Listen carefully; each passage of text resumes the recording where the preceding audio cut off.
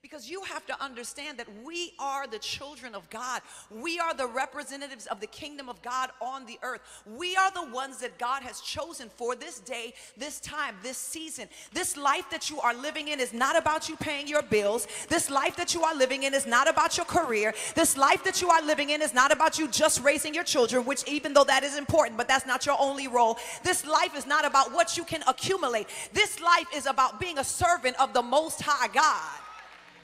The earth is waiting. It's groaning. It's calling forth what? The sons of God, because it's the sons of God that can yield authority over Satan on the earth. It's the sons of God that can put the devil in his place. It's the sons of God that can cause the earth to shake and to move according to the will of God. It's the sons of God that can speak to a mountain and it shall be cast into the sea. It's the sons of God that can speak to a fig tree and the fig tree will die. It's the sons of God that can speak to cancer and it will be no more. It's the sons of God that can say, God, let your kingdom come and let your will be done on earth as it is in heaven. It's the sons of God that can pray and allow the will of God in heaven to be made manifest on earth. So it is to the devil's advantage that you not know and understand that you are a son of the Most High God. And what does it mean? It's not just something pretty to say, I present my body as a living sacrifice, holy and acceptable to you. What happened to the sacrifice? The sacrifice was drained of blood. The sacrifice was cut into pieces. The sacrifice was lit with fire. Y'all want to talk about being lit? Let's talk about the altar of God. What does that mean? That means that he's burning you up. That means that with the word, he's confronting your foolishness. But then at the same time, with his oil and with his grace, he says, I will confront your foolishness, but I will burn it off of you. And then I will pour my oil on you, and then I will heal you, and then I will restore your mind, and then I'll make it like it never happened, and then he'll put his anointing on you, and then he'll give you a testimony, and then he'll give you boldness to speak that testimony. And the next thing you do, the next thing you know, the devil is afraid and he's running, because the one that once was his servant is now walking in dominion and power and authority and stepping on his head. Glory to God. Glory to God. Glory to God, because that's what I'm talking about. I'm talking to some people that have a past. I'm talking to some people that have made some mistakes. I'm talking to some unrighteous people that have come in contact with the blood of the Lamb, and you are now the righteousness of God in Christ. And every time you get up out of bed, the devil says, oh God, here we go again. You know, it's so easy to allow other things to be in the place that rightfully belongs to Jesus. It's so easy to allow fear to sit on that throne of your heart where you feel paralyzed and you feel like you can't move. It's so easy to allow the problems and the things that you see on television to make you so angry that it allows anxiety and frustration to sit on the throne of your heart. But I need to remind you that we have to be mindful to tear down every idol, everything that tries to exalt itself above the kingship of the Lord Jesus Christ in your life. You got to be able to see that thing and recognize that thing and pull it down by the roots. Say, no, fear, you're not going to sit here. Anxiety, you're not going to sit here. This seat belongs to Jesus. It belongs to Jesus. Frustration, you're not going to sit here. This place belongs to the King. Oh, frustration, you're not going to sit here. This place belongs to Jesus. And when Jesus is sitting there with him, he brings peace. He brings joy. He brings joy. He brings healing. Everything that he is, he brings with him. So right where you are, just lift your hands and say, come. And I believe that he's coming right to where you are. Holy Spirit, come. Holy Spirit, come.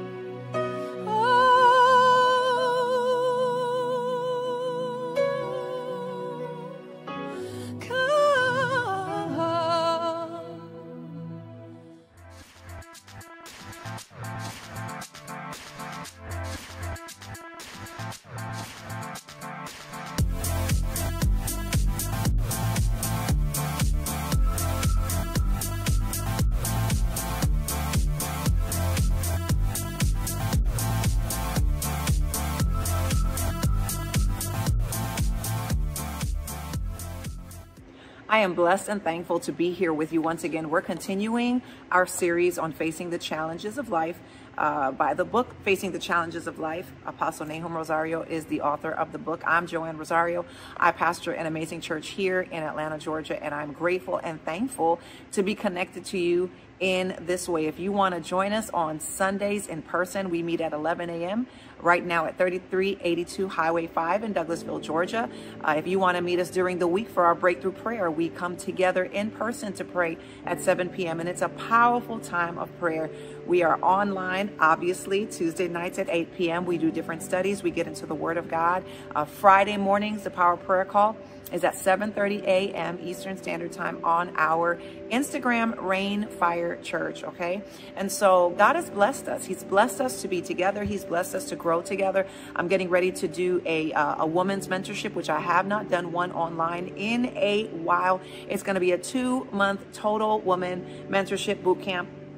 And if you want more information about that, make sure to send us an email, info@rainfirechurch.org. Go and make us aware of your desire to be part of the mentorship. And I love the mentorships because it gives me this amazing opportunity to get to know many of you in a more personal way. And a lot of the people that are partners with my ministry or consider themselves sisters on this journey, or even spiritual daughters, have connected with me through our mentorships, because it really is that time of a more intimate conversation, teaching, mentorship, impartation. You really become a part of that inner circle of the family, not just a name in the chat, but you become a person, a face, a personality. I get to know about your hopes, your dreams, your desires, the things that you're believing God for. We stand together. We walk with each other through valleys. I have ladies that are connected to this ministry that have been part of this ministry since I started my blog, before I was pastoring, before I even had a church. And they've been with me since then. And that was when Ariana was a little baby. Ariana is now 12. So we're talking about 12 years, 11, 12 years of engagement, of ministry, of pouring into, of family. And it is a blessing to be connected to you in this way. And so we're going to get into the Word of God. We are in chapter 3 of this amazing book, Facing the Challenges of Life. I have the original cover. If you have the new book, it probably, I believe it's like somebody climbing up a mountain. And so it is still the same great content. And so don't get thrown off by my cover thinking, oh, I got the wrong book. No, I just have the original. This is the original book. As you can see, it's, you know, pages are a little worn because it has just blessed my life over the years. And it's amazing how when you study certain things or you get into the Word of God, how those things will spark strength in your spirit, in your heart, in your life. It just really is, it's just powerful. And I'm very grateful for the Word of God. I'm grateful for the ministry of my father. I'm grateful for the ministry of my mother. I'm grateful for the ministry of men and women of God that I'm able to connect with, listen to, and be poured into, because even as a pastor, even as a spiritual leader, it is so important for me to be fed. It's so important for me to be poured into. I face challenges in life just like you do, but by the grace of God, we are now victims. We are victorious, and we have been saying that a lot this year, because yes, it has been a challenging year, but we are going to continue to trust God and put our faith in the Lord, because He is faithful. He's faithful to His word. And no matter what it is that you are going through, no matter what it is that you are facing, it will work together for your good, because you love God and you are called according to His purpose. I just challenge you to keep your heart pure. I challenge you not to sin against people. I challenge you to release hurt, release pride, release bitterness over things that may be done towards you that you may feel like are unjust or unfair. Release it. Let it go. Let go of your past. Let go of those that have harmed you and hurt you. Things that happened to you when you were a child. Things that may be happening to you now. Ask the Lord to help you let it go. And as the Lord helps you let it go, you're just going to find yourself in a place of freedom. You want to be free to hear God. You want to be free to love God. You want to be free to serve God. You want to be free to do the will of the Lord. You know, before you know it, this life is going to be over. And I know that I've been saying that a lot, and it's not because I feel like I'm going to die anytime soon, but I do feel like every day we have to live with an awareness as if today is our last day. And I don't plan on going anywhere for a long time. I believe and I declare over myself long life, health, strength, and prosperity. And I declare the same thing over you. But if for whatever reason today was my last day, I would want God to be able to say, well done, Joanne. Well done, my good and faithful servant. And that means that he's looking at my heart. He's looking at my motivation. He's looking at the things that sometimes other people don't see. He sees the unseen. And so keep your heart in that place and pray that prayer and say, God, purify my heart. Create in me a clean heart that I would not sin against you. And I promise you, God is going to continue to do his work in you. And that's the reason why I love to just encourage you on your journey. I want you not to let go. I want you not to give up. I want you to keep pressing and running after God. I had an amazing conversation with a son in the faith this week, and I was like, hey, where have you been? And I called him. I hadn't seen him, and he said, you know, when you started talking about fasting, it just really touched my heart, and I knew that God wanted me to go into a fast. And so I've gone into a 7-day fast, and I just declare the blessing of God over his life, because he's chasing after the Lord. He's chasing after the Lord, and God responds to those who chase after him. He's never going to just leave you hanging. And even if you don't see maybe the answer to your prayer immediately, or the result of your prayer and of your fasting immediately, you have to believe and you have to have faith.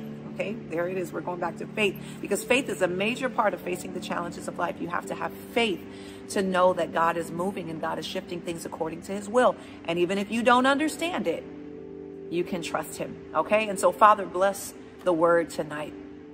Bless Papa Nahum as he has given his life, Father God, and poured out himself as an offering before you, Father God, giving us things like this book and his preachings and impartation and all of the teachings even that I have received personally. Father, all of the formation that I have received personally that allows me, Father God, to stand in faith, to stand unmoved, Father, because of your calling, because of your grace, because of your anointing. Father, I just bless his life. I bless Mama's life. I thank you for both of them. I thank you, Father God, that they have just poured into millions around the world, not just me, but millions and millions around the world, Father God, because they have poured out their lives as an offering before you. And so allow this word to just come alive in our spirit. In the name of Jesus, we pray. Amen. We're in chapter 3, and chapter 3, the title of chapter 3 is Faith Makes You a Winner. The first scripture is 1 John 5:4 says, for whatever is born of God overcomes the world, and this is the victory that has overcome the world, our faith. Our faith. It's so important for us to understand that faith is not just this, it's not wishful thinking. Faith is not, oh, I wish things would get better. Oh, it's not wishful thinking. Faith is, it is a power. Faith is substance. Faith is a spirit. Faith can move mountains. Faith can manifest things that are invisible and make them visible. Faith is a very powerful force in the spiritual world, and it is faith that makes you a winner. But what is faith, and how do you activate faith, and how do you become strong in faith, and what is the foundation of your faith? Okay, all right, it says here, faith is one of the most powerful forces in the universe. Everything in the spiritual world is moved by faith. Faith is so important because it is one of God's virtues and characteristics. God is a God of faith because the Bible records that the formation of the universe was a result of God's faith. It was God's faith that caused a world with such a perfect order such as ours to emerge from what couldn't be seen. So when we look at faith, we look at the power of faith. We see in the Word of God that God uses faith. He exercises faith. Faith is something that comes from God. It is founded in his word. It is founded in who he is. And the power of faith created the universe. The power of faith created the world. The power of faith created everything that we see. And so we must know how to engage the power of faith, because it's faith that makes you a winner. It's faith that makes you an overcomer. And it is through faith that you're able to face the challenges of life. Okay, the next section of this first page says, in the same way, all of life's challenges can yield before the presence of an active and daring faith. Okay, all of life's challenges can yield. All of life's challenges can submit themselves. All of life's challenges have to bow before the presence of an active and daring faith. So what do we have to do to make our faith active and daring is the question. It is impossible to be a conqueror of challenges without having faith. Watch this. Challenges can make you grow in faith, or they can make you a failure, depending on how you react to them. And this is so very important. And I think that I shared this last Sunday, but when I look at my life and I look at the challenges that I have faced in my life, it is the challenges of life that have made me a woman of God. It is the challenges of life that have caused me to run to God when I had no other option. It is the challenges of life that forced me to believe because I had no other way out. You know how they talk about people in other countries that don't have the advanced technology or medicine or the ability to get doctors' help and things of that nature. They don't have access to the medical things that we have. And it is said that miracles, signs, and wonders are seen in those countries because people have no choice but to believe God for their healing, because either they believe or they die. And they're so desperate and they don't want to die that they believe God, they activate their faith, and their faith is powerful enough to cause a manifestation of healing in their lives. This is the same thing that challenges do in our lives, the life of a believer, even here in the United States, where we have so much access to medical help and to financial help, and there's so much prosperity everywhere. But God will allow you to be in positions where you are between a rock and a hard place. God will allow you to be in positions where literally, if God does not intervene, you will go down in flames. Your life will go down in flames. Your ministry will go down in flames. Everything connected to you will go down in flames. And you will either have one of two options. Either you're going to sink or you're going to swim. It is when we are in a position where we have no other option but to trust God and believe God, because we know that if God doesn't show up, we're going to die. Something within us, that self-preservation, that desire to want to live, that desire to not want to give up on life, that desire rises up out of us, and it grabs a hold of the faith of God, and it causes you to conquer over those circumstances and over those hurdles and those hindrances. So when you face the challenges of life, you're either going to grow in faith or you're going to fail. It's one of those two things. You're going to grow in faith or you're going to fail, but it's going to depend on how you react. And so, I had a situation happen about a week ago, and I was so upset. And the people that were there with me, I just kind of, walked away, and I said, you know what? I don't mean to be rude, but I'll talk to you guys later. And I just kind of walked away because I knew that at that moment, a lot was going to depend on my reaction. I knew that a lot was going to depend with the words that came out of my mouth. And so I didn't want anything negative to come out of my mouth. I didn't want to complain. I didn't want to get in the flesh of my emotions, because my emotions were just like, and I was just like, no. And I left, and I just got quiet, and I got before the Lord. And then I called back and I said, and I explained myself, of course, because I didn't want the people that I was with to think that I was being rude. But I understand at this point, and I'm not saying that I do this perfectly all the time, but I understand at this point the importance, or what it means, how important my reaction is when I'm faced with challenges, because my reaction is going to determine if I fail or if I grow in faith. Okay, so the reaction, we have to grow in our reaction to say, okay, God, you cannot lie. God, you're in control. Father, I place my trust in you. God, I'm going to wait on you. No weapon that is formed against me shall prosper. I am coming out of this. God has my back. And so you're able to face that challenge head on because you're placing your trust in the Lord. Okay, so our author is saying, do you face challenges with a positive expectancy that one way or another you're going to win? Or do you feel that sense of desperation before the challenge that you think only comes to defeat and to depress you? Now, when I say having a positive expectation that you're going to win, I don't mean having a positive expectation that you're going to win over another person, okay?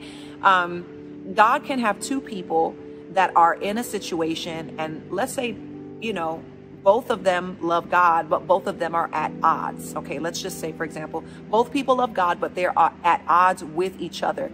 God can deal with each one of them individually and deal with their hearts individually and put them through a process individually that it causes them to win as an individual. And what does it mean to win? It doesn't mean that you win over the other person, but what it means is that what God works in you, what God does in you, what God does in your heart is going to make you better. It is going to, in the end, work out for your good. So that situation is going to make you stronger. It's going to make you more a person of integrity. It's going to change your life. It's going to draw you closer to the Lord. God is going to work it out in you so that you win, because the final product that he produces in your life because of that thing that you're walking through is going to be for your good. And so it's not that you're winning over someone else, but that as an individual in your own personal race, in the end, you will win because you will see God do something amazing in you. And sometimes you'll see a turnaround also in that situation. Okay, sometimes it may turn out the way that you want it to turn out, but sometimes things don't turn out the way we want them to turn out. Does that mean that you lost? No, it doesn't mean that you lost. It just means that there is a bigger plan and a bigger purpose that at the moment you can't see, and you have to be able to put your trust in the Lord. Okay, now I love that this chapter breaks faith down in such a beautiful and awesome way. But first, before we get into that, I want to read this passage, and it says, what is faith? So go to the section that says, what is faith? It has been said that faith is positive thinking or having a positive attitude towards life's challenges. But the true concept of faith goes a lot further than that. Faith has to do with the hope of being able to conquer what seems impossible and being able to conquer things that are invisible and bring them into the natural realm where we can see them. This is why the writer of Hebrews defined faith as the substance of things hoped for and the evidence of things not seen. The positive thinker, I'm moving down in the text, the positive thinker can only think positive while the ship sinks, okay? Or until the ship sinks. We have a little bit of a typo there. But the person of faith will keep with their faith the ship afloat until he safely reaches land. So a positive thinker is going to be able to think positively while things are going well. But at the point that things start to go bad, at the point that the ship begins to sink, the positive thinking goes out the window. Okay, because the positive thinking was associated with things going well. But a person of faith is able to stand in a ship that is sinking and begin to declare the promise of God, begin to put their trust in the Lord, begin to say, God, I know that you will keep me. I know that all things work together for my good, and really, truly believe it in your heart. And your faith, well, even though that ship has every reason to sink, your faith will keep that ship afloat until God is able to do what he said that he's going to do. And that is a powerful, powerful force that you want to know how to tap into. Further down in the text, it says, this faith is never passive, but it provides us with the energy to do something to change the situation. Okay, so this faith that I'm talking about is never passive, but it provides us with the energy to do something to change the situation. So that doing something may mean praying. That doing something may mean fasting. That doing something may mean, okay, you're a tither, you're a giver, you're struggling financially, you have to figure out how to pay some things and how to handle some things. And, you know, you say, God, I'm going to move on that idea that you gave me. And then your faith is aggressive, and you begin to do what God has told you to do, or you begin to execute the idea that God has given you, and then all of a sudden you realize that your situation is changing because God gave you the power to create wealth. Okay, but that faith, as it says here, is never passive, but it provides us with the energy, the strength. That faith just kind of comes on the inside of you and says to you, don't give up, come on, keep moving. God is with you. It's going to be all right. Okay. Now the next section of of the book, go to the section that says faith in God's character. Okay. So when we talk about faith makes you a winner, which is the title of this chapter, what does that mean? What does it mean that faith makes you a winner? And faith in what? Okay. And so now that we've talked about a little bit about what faith is the substance of the thing that is hoped for. It is the evidence of the thing that is not seen. Okay. I see the way, Apostle Nahum broke down these sections, and each section, I feel like it has given me something to put my anchor, to hook my anchor onto. Okay. So when I'm talking about faith, I'm going to take my anchor and I'm going to put my anchor first into the character of God. So first, I'm going to put my faith into the character of God. I'm going to connect my faith to the character of God. Okay. What is your concept of God? The concept or opinion that you have about God will in great measure determine your ability to believe him. So who do you believe God is? When you think about God, what is he to you? Who is he to you? He's proven himself to me over and over again. So when I think about God, I think about someone that loves me. When I think about God, I think about someone that takes care of me. I think about someone who provides for me. I think about somebody who protects me. I think about someone that shows up at impossible moments and makes things that I thought impossible become possible, because I can give you an example of each and every one of those things that I said that I believe God is, because these are things that I personally experienced in my relationship with God. Countless times where I needed a financial miracle, in times where I was not working, in times where I did not have income, in times where I didn't know what was going to happen with the church, in time, all of these different moments or hardships or troubles that I faced, and I didn't know what I was going to do. And I was able to put my faith in the Lord, and he proved himself. And so because I know his character, I understand who he is. First, I anchor myself in his character. Okay. Now, down at the third paragraph under faith in God's character, 1, 2, 3, it says, what determines a person's value is his integrity. God's character has integrity in every aspect. This is what assures us that he is the same yesterday, today, and forever. His character is distinguished by the infallibility and flawlessness of his words and deeds. Every person that has faith in God's stable character can believe his promises, because they have the assurance that God will always be present to help them overcome everything that they face on their journey. So it's about the character of God. It's about the consistency of God. It's about knowing who God is and anchoring yourself and your faith in God's character. What impacts me most about God's character is his love and goodness. And watch this. God is infinitely good, being that only God is an infinitely good being that only manifests his judgment when the unrighteousness of man prevents the manifestation of his goodness. And this impacted me because basically the character of God is infinitely, without measure, without limit, good.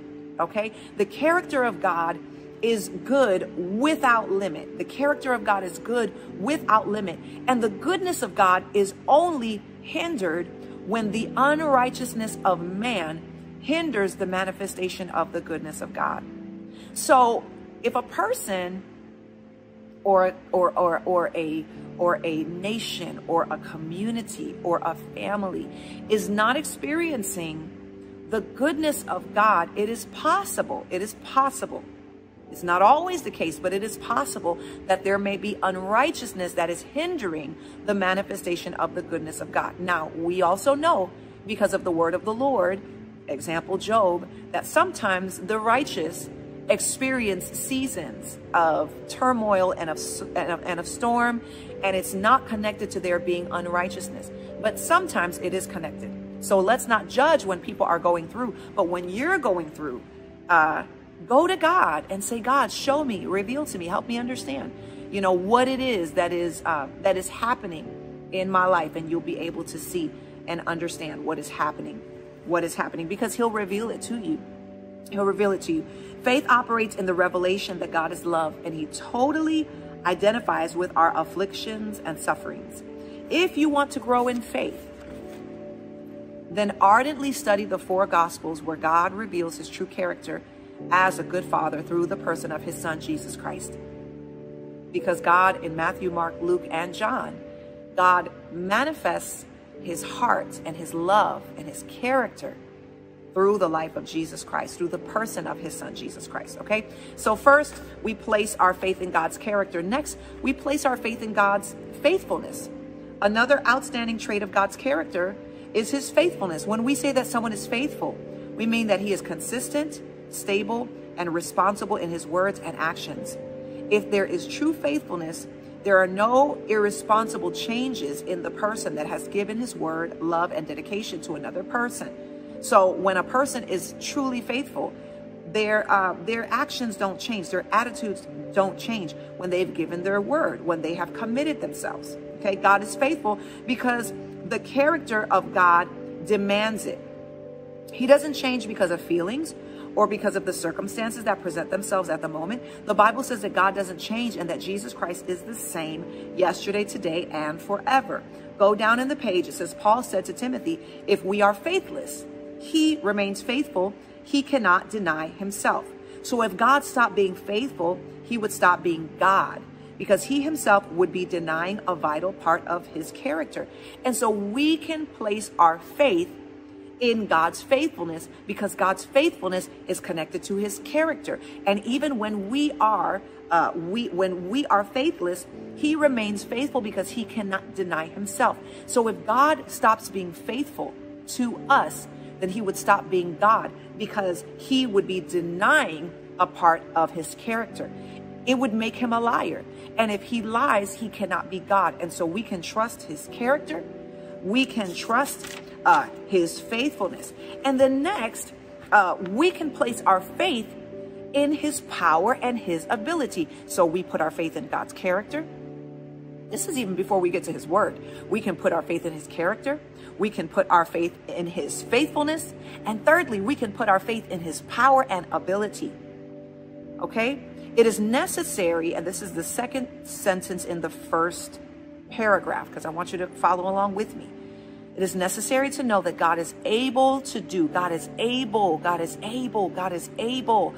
God is able. Can somebody just praise God for his ability? God is able to do exceedingly abundantly above all that we can ask or imagine, according to Ephesians 3 verse 20. Nothing is impossible for God because he has the power to do all things. The word power means the ability to execute an action or work effectively. What differentiates God and the pagan gods of this world is that he is omnipotent. In his person, within God, resides the power that has been, is, and will be. So inside of God resides the power that created the universe. Inside of God resides the power that created man. Inside of God resides the power that he used to create the oceans and the stars and the moon and the sun and the planets. Within God is all the power that has ever existed and that will ever exist. And so we can place our faith in his what? His power and his ability. Faith that overcomes challenges, back in the book, shouldn't be founded in our weaknesses and inability as humans, but in the power and the ability of God to do all that he has promised in his word. When Jesus encountered a man whose son was being tormented by a demon, the man said to Jesus, "But if you can do anything, have compassion on us and help us." Jesus's answer was what we've been talking about in this chapter. If you can believe, all things are possible to him who believes. Mark 9, verse 22 and 23.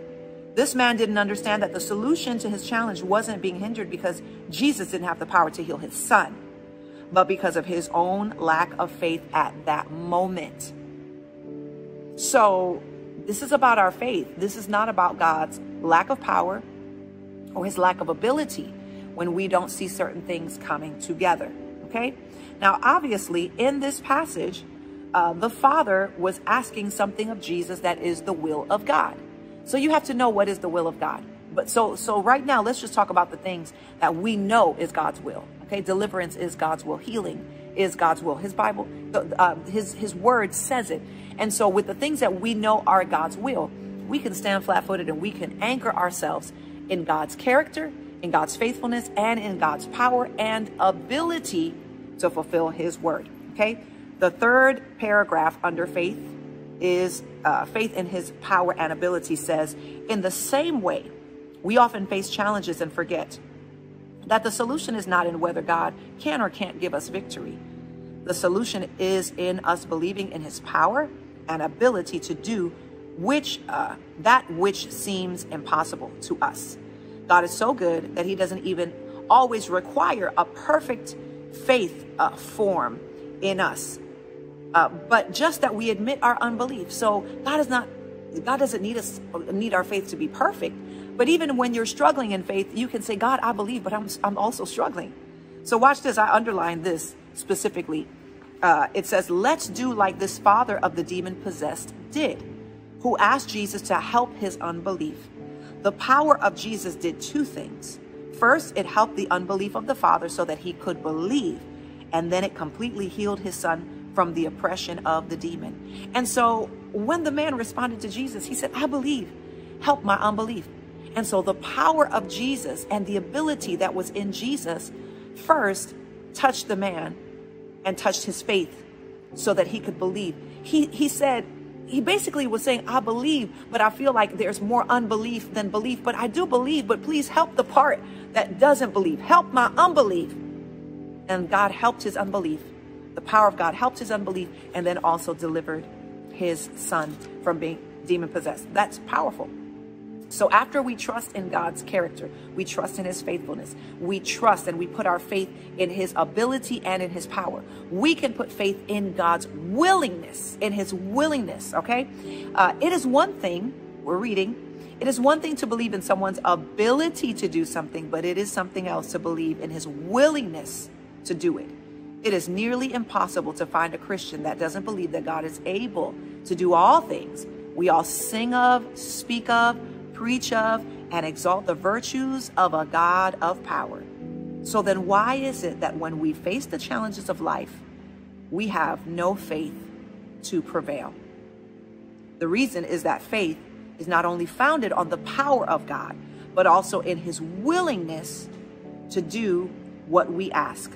I want to illustrate what I just said with a story from the Bible in Matthew 8. A leper came to Jesus and said, if you're willing, you can make me clean. This man was no different than modern Christians that know that God can do things for them, but they're not sure if he wants to do it for them. Reflect on this. What do you think about a father that has the ability to rescue his son from a great problem, but refuses to help him? We would say that this father has a hardened heart and that he is insensitive to his son's situation. Thank God that he is not that way. His answer to his children is the same one Jesus gave the leper. I am willing. I am willing. So right now, in the name of Jesus, I want you to think about yourself. I want you to think about the things that you're believing God for. But I also want you to think about those things that you are believing God for, but you feel unworthy. You say, well, you know, will God do it? Can God do it? I believe God can do it, but will he do it for me?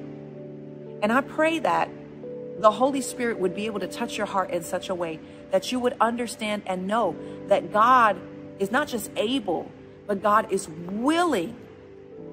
That God is willing to do amazing things in your life, and that you would be able to really set your faith in God's character, his faithfulness, his ability and his power, and also his willingness. Okay, so we've been already through 4 different things that we can set our faith on, and now we're getting to faith in his word.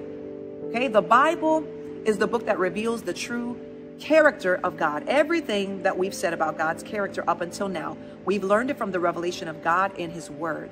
The Bible says that faith comes by hearing, and hearing by the word of God.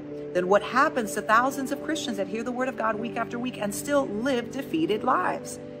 It is that we can't have faith in the word of God unless we first have faith in the integrity of the giver of the word. It isn't the consonants or the vowels that people use in their words that give value to their word. What gives value to a person's word is the integrity of the character of the person speaking. Powerful. Man's true value is not in the words that he speaks, but in the words he fulfills. If I have faith in someone's words, it is because that person has proved to me once and again that they don't lie to me, and that as much as they can help it, they will fulfill everything they promised me. That is why I have absolute faith in God's word, because I have more than absolute faith in the God of the word. So I believe God's word because I believe in the God that is giving me his word. Because the God that is giving me his word has proved himself over and over and over again. This is one of the reasons I believe why reflection is so important. Joanne, what is reflection? Thinking.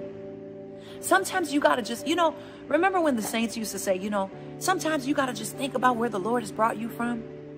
That is a powerful exercise. It is a powerful exercise for you to sit down at lunch and for you to sit there and begin to think about the faithfulness of God, the character of God, the times that God has been there for you, that time that he healed your body, that time that he sent a financial miracle, that time that he healed your relationship, that time that he restored things between you and your child, that time that he turned an impossible situation around for your good. When you think about, as they used to say, when I think of the goodness of Jesus and all he has done for me, my soul cries out, hallelujah. My soul is renewed in faith, not just in the word of God, but in the character of the God that is giving his word to me. That is something that you can anchor yourself in, and it's powerful. Do you want to be equipped for all the challenges that life presents? Have faith in the word of God, knowing that it is the result of a faithful God that has integrity and who can never fail or lie. It is the infallible character of my God, which gives power to his word. It is the infallible character of my God, which gives power to his word. When we know this reality, then we will understand that not one of God's words is void of power. Not one word that God has spoken to you, not one word that God has spoken over you is void of power. It doesn't matter what anybody does. It doesn't matter what anybody says. It doesn't matter what anybody's opinion is. Not one word that God has spoken over you is empty of power. It is full of power. Wow. No wonder Isaiah 55:11 says, so shall my word be that goes forth from my mouth. It shall not return to me void, but it shall accomplish what I please, and it shall prosper in the thing for which I sent it. Every time I read the scripture, I think of God's word being like a boomerang. Like, have you seen in the movies? I mean, I've never seen a boomerang in real life, but when somebody has, one of those boomerangs that kind of looks like an arrow, and they take the boomerang and they throw the boomerang, and eventually that boomerang comes back. That's how I see the word of the Lord. I see that the word of the Lord is released over us, and I see that boomerang and that word, just going around until literally it accomplishes what God said it's going to accomplish, and it comes back to God being able to report and say, God, I did what you said needed to be accomplished and needed to be done. There are words that are boomeranging over you, and they're going to boomerang over you all the days of your life. And as long as we keep anchoring our faith and having that active faith, those words will be able to manifest, because that word is going to keep hovering over you. And God, this is the thing about God. God allows those words. God doesn't sit up and say, oh, Joanne has not fulfilled my purpose in 15 years, and so I'm going to withdraw my promise. I'm going to withdraw that prophetic word that I released. I'm going to take back. God is not an Indian giver. It was funny because I was thinking the other day, and I was just like, wow, like I was goofing around till I was 30. Like, I loved God, but God didn't have my all. God did not have my complete and total yes in every single area of my life. It was after I turned 30 that I really kind of hit this corner. Was I perfect after turning 30? No, I wasn't. but I was committed. There was a different level of commitment. There was a different level of hunger. There was a different level of, okay, God, I'm going to do things your way. And so in those first 30 years, when I was cutting up in college and, cutting up while, on tour or whatever the case may be, and trying to do things my own way and trying to have my own goals and my own dreams and my own this and my own that, and being disobedient to my parents and whatever, being disobedient to God. During that time, God could have been like, you know what? Forget it. I changed my mind about you, Joanne. I'm taking my word back. But if he took his word back, then he would be a liar, which is against his character. So God let that word, his word, hover over me like a boomerang. And every single day that I had a breath in my body was a new day that I had the opportunity to line up with that word. And the day came. What you see in me now is a life that is lined up with the word of God. That's all you see in me. And so God, in his grace and in his mercy, allowed that word to hover. He never took it back. And so if a person dies and the word of the Lord was not fulfilled, it wasn't because God took his word back, but it was because that person never lined themselves up with the word of the Lord. I declare over you and I declare over me that we will not go to our grave without 1,000% cooperating with the word that God has spoken over us. And we will have those words that God has spoken over us be able to go back to God saying, I finished my assignment. I fulfilled what you sent me to do. That's powerful. That is powerful. I believe that this is we have two more. Okay. We have faith in God. We can put our faith in God's covenant. Okay. The word of God is so powerful because in it we find a God that has made a covenant with men. It would be sufficient to believe in the word of God because we believe in the character, integrity, goodness, and faithfulness of God. God not wanting to leave a shadow of doubt in our minds concerning his willingness to help us has committed himself to man through covenants. God's covenants were never the idea of man. They were a result of the good character of a compassionate God extending his hand towards a race of rebellious and lost individuals. And so understand this. So God, we can trust his faithfulness. We can trust his character. We can trust his integrity, his goodness. We can trust all of these things about God. The fact that he never changes. We can trust the God that gives us his word. But in order to banish all doubt, God started to make covenant with man. And so when he came to Abraham, he made a covenant with Abraham. He made covenant with Noah. He made covenant with Abraham, Isaac, and Jacob. He made he went a step beyond. And so, okay, it's who I am is enough. Okay. God is saying who I am is enough. But just in case there's any doubt in your mind that I will fulfill my word, I'm going to make a deal with you. Okay. Which I call covenant, which means I'm going to give you my promise. It's like going into a business deal with somebody and they are promising to do something. They're promising that they're going to execute something according to that contract. That is what God's covenant is. Okay. These are the promises which are sealed by God's own hand and affirmed by the mouth of God that has never lied, that make us pregnant with faith to be able to conquer any challenges that we might face. In the natural aspect of things, we know of men that take other men to court for not fulfilling the conditions of a written or signed contract between the two. If a contract written by men has such power, how much more power will the covenant that God has made with his children, which is signed by the blood of his precious son, Jesus, have? So the contract, the covenant that God has made with his people is not just signed by man, but it is signed with the blood of Jesus. It's an eternal covenant. And every single day, we have the ability to fulfill our part in the covenant so that the blessing of the covenant can be activated in our lives. The only condition that we have to meet for this covenant to be activated in our lives is to keep our side of the contract or agreement. Okay? Lastly, I believe, yes, lastly, we place our faith in the wonderful love of God. The greatest assurance that I could have to be more than a conqueror in this life is to know that God loves me with an incomparable love. This love is so wonderful that it moved God to make the greatest sacrifice of love and give the thing dearest to his heart for a lost humanity that doesn't always appreciate the manifestation of his love. God is the only one that loves without first being loved. God is the only one that loves without first being loved. This divine love is most difficult for the human mind to comprehend. How do you define something if you have nothing to compare it with? What does this love have to do with my having faith to face challenges?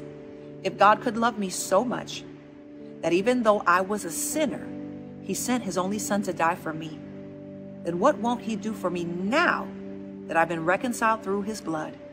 No wonder Paul marveled at the magnitude of this love and said, for if when we were enemies, we were reconciled to God through the death of his son, much more having been reconciled, we shall be saved by his life. We have been reconciled to God through the love of Jesus Christ. We have received the greatest sacrifice of love.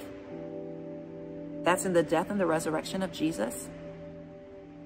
We can put our faith in God's character, his integrity, his power, his ability, his willingness, his love, his covenant, his word.